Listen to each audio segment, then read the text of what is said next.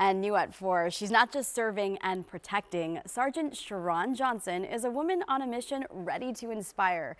She and her K-9 partner Red officially hit the streets last month, but she's also forging a new path as Philadelphia Police Department's first black female K-9 sergeant. It's a post that is not lost on her.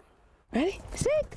Sergeant Sharone Johnson and her partner Red have been together for about a year. Come, boy. The 2-year-old K-9 came from Holland, and the pair have their own language. And I kept a lot of the commands in Dutch, just so if we're on the street, only Red will know actually what I'm telling him to do. Like this exercise to track a suspect. He in there? Bad guy, come out with your hands up. Good boy.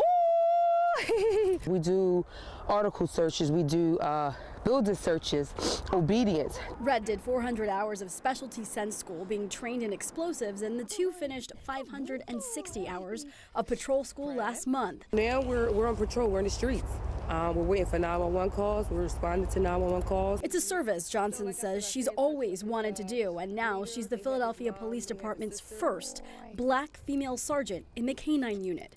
A post that did not come right away. I didn't get her on the first try, I didn't get her on the second try, but I stayed focused, I stayed prayed up, and I just waited my turn. And what is the message to other little kids who see you? I always say, the sky's the limit. Whatever you want to do, you do it. As for her special bond with Red, we go together to work, we come home together. We really have a special bond, and when I say loyalty, he's loyal.